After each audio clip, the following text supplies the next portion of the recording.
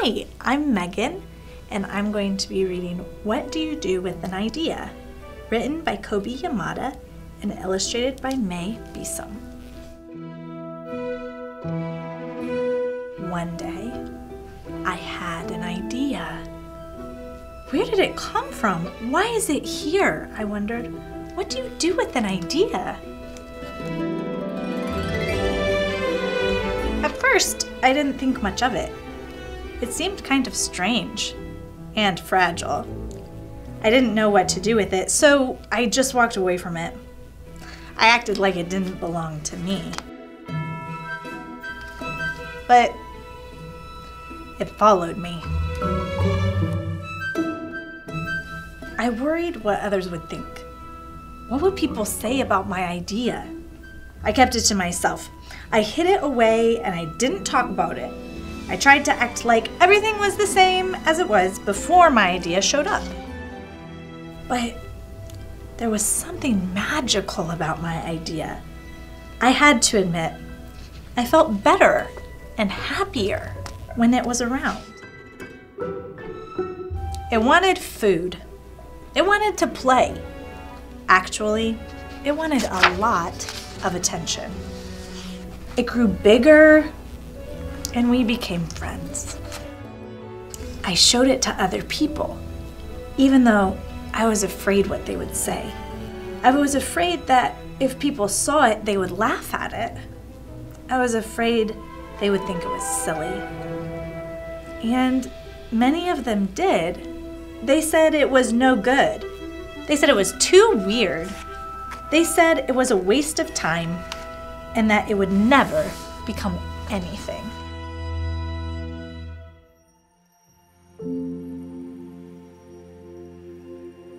And at first, I believed them. I actually thought about giving up on my idea. I almost listened to them. But then I realized, what do they really know? This is my idea, I thought, and no one knows it like I do. And it's okay if it's different and weird and maybe a little crazy. I decided to protect it, to care for it. I fed it good food. I worked with it. I played with it. But most of all, I gave it my attention. My idea grew and grew, and so did my love for it. I built it a new house. One with an open roof where it could look up at the stars, a place where it would be safe to dream. I liked being with my idea. It made me feel more alive, like I could do anything. It encouraged me to think big and then to think bigger. It shared its secrets with me. It showed me how to walk on my hands because it said it's good to have the ability to see things differently. I couldn't imagine my life without it.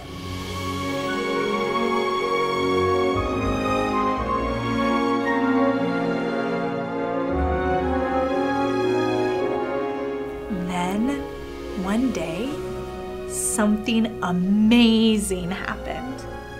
My idea changed right before my very eyes.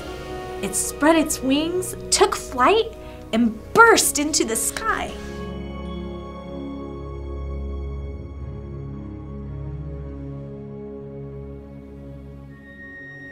I don't know how to describe it, but it went from being here to being everywhere. It wasn't just a part of me anymore. It was now a part of everything.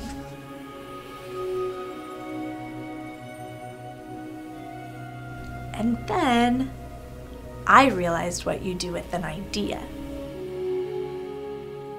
You change the world.